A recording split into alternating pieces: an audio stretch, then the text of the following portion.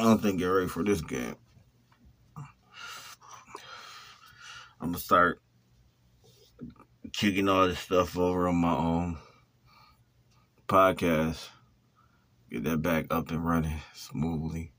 I just really, I'm gonna be honest with you.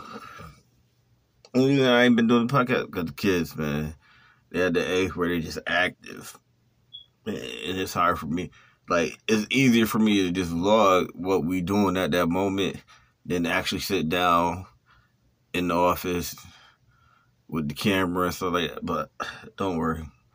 Everything will be straight. As soon as I get my path cleared and stuff like that. Cause my schedule's opening up. Oh yeah, and then don't forget, today is official Bad Girls Rochester, New York. So, not Bad Girls, but Baddies Rochester. So yeah, it's the auditions today officially. Outside, it's raining and stuff. But I wanted to do one quick video real quick. And we're going to talk about the money glitch. Right? Alright. And the person we're going to talk about the money glitch with is Bandman Kevo. If you don't see the game, if you don't understand what happened or what's going on, you ain't going to never understand. So, right.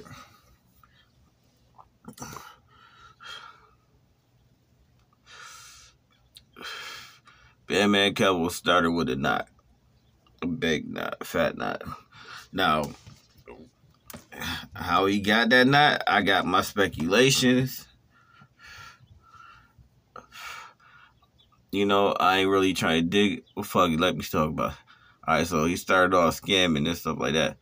But when he went in, I think he still had, like, some money put away somewhere. Because at that time in the game, around them years, a lot of stuff was done with Bitcoin. You get what I'm saying? And Bitcoin at that time was kind of cheap. It was, like, real cheap. So even if you had, like, $1,000 in it, and each coin was $1, just imagine how much money he had when he came out. But at the same time, like, ain't no telling. Ain't no telling, because he came back on the scene with money. You get what I'm saying? And a nigga like that, who already was making money, big time money, he gonna come out to some money. He gonna, or either he gonna be making money while in there, or he had money put away, or he gonna come out and make it back real fast. Cause he jumped in the scene like 3 months after, but he had his YouTube channel still before he went in and stuff like that. You get what I'm saying? He had videos, music, and stuff like that. So he gonna come out with some money. You feel what I'm saying? Now, first thing he did right when he came out was he started looking for little hookups and he started looking for little flips, which are actually big flips. So, like, he was doing the Toro. He found out about Toro, all that stuff. But what he was doing was comping cars and stuff like that. He was building up his clout.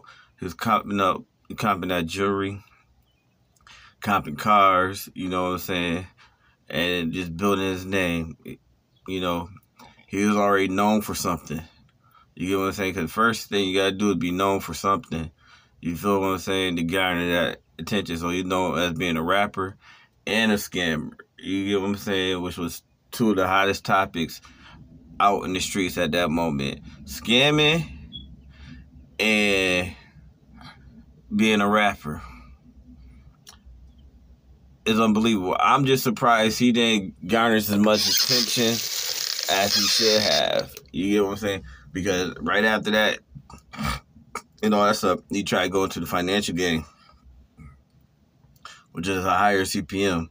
But then he did start taking them licks on OnlyFans and stuff like that, and doing so he building up his OnlyFans and building up, and then he did do something with the NFTs and stuff like that. He copped a little bag with the NFTs and stuff like that. The man is making money. I ain't gonna lie. I am not gonna lie, and that's just how he making money.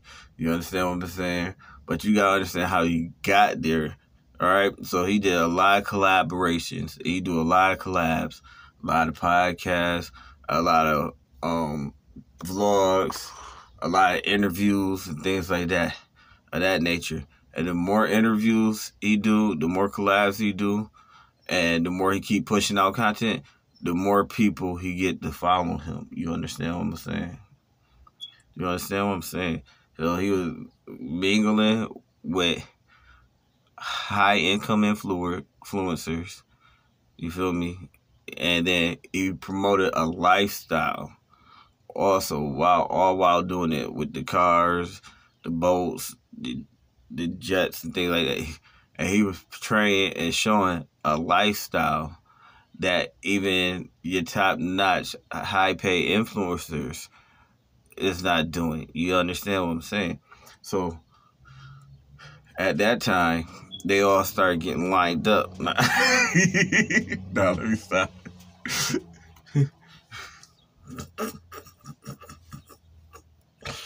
This is so funny, man. It's funny, but it's dope at the same time.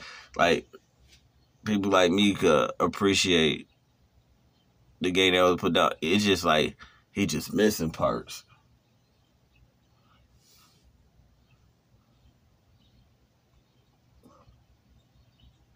You know, guys, I swear to you, I'm about to say I see something blinking behind me, but in the camera. But when I look at the flat iron, it's not blinking. Like, yo, is it on? Actually, the record thing on here that was spooky. But anyway, it's just so funny. Like, the ones who like really know the game, and been in the game for a while. You know, we appreciate stuff like this. But without the mentor and without him listening, you get what I'm saying? He can't, he's not really like pressing it the way that a lot of people see he could go with it. You get what I'm saying? Like, it's like taking a small bag, which regardless is a big bag. You get what I'm saying? Like, what I'm talking about is some advanced stuff right here. Regardless of big bag, right? But the quick bag, the small bag is a quick bag a lot of times. But the bigger bag is not always promised neither. And that's what a lot of people, they see a bag and they're like, bump it, I'm going to snatch this bag. And then whatever happens after that happens. You get what I'm saying? And so waiting for that big bag or working towards that big bag. You get what I'm saying? Because a lot of these people. Hold on, I got a phone call. I got to help my people get something real quick. But a lot of people not willing to like have patience, and then the other part is like the study part, and just like, you get what I'm saying? Because the OGs, a lot of OGs know better. You get what I'm saying? Like,